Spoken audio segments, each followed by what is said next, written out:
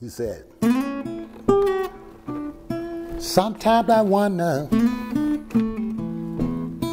what's gonna happen when I get old. Thank God for Handy, because he taught me so much. Sometimes I wonder if it weren't for people like Handy, I wouldn't have a direction. I wouldn't have nothing to measure up to. Because my whole life been, I want to be like Handy. Well, would you take me in your house? He wanted to educate other men who weren't as educated as he was about how to write, how to read, how to publish, how to write songs, and to control it and have it for yourself and to make money out of it. He was my idol. Sometimes I wonder. In the early 50s, I moved to Chicago. I said, one of these days, I'm going to own my material. I'm going to write my song, own the publishing, like Handy. Handy,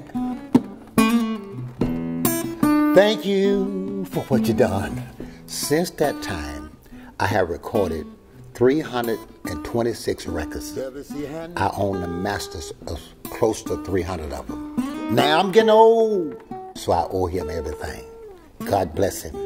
And Handy, I won't ever throw you out door.